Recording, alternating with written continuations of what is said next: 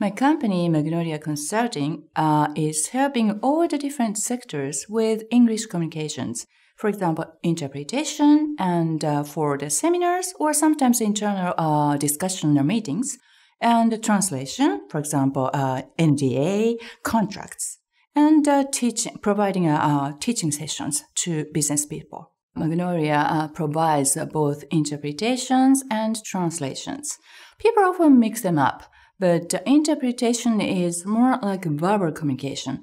So, for example, the typical day of my regular clients' meeting is like if their country manager comes in, he likes to have an internal meeting first, and then I join in.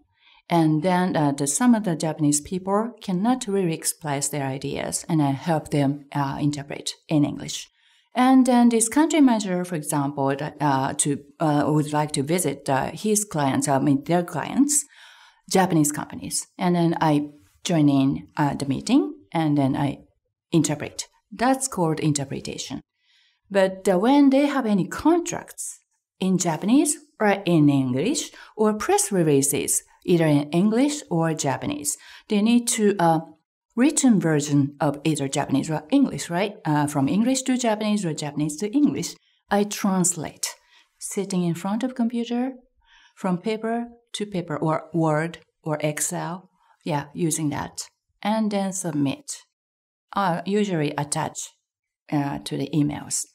That's called translation, more like paperwork, language translations.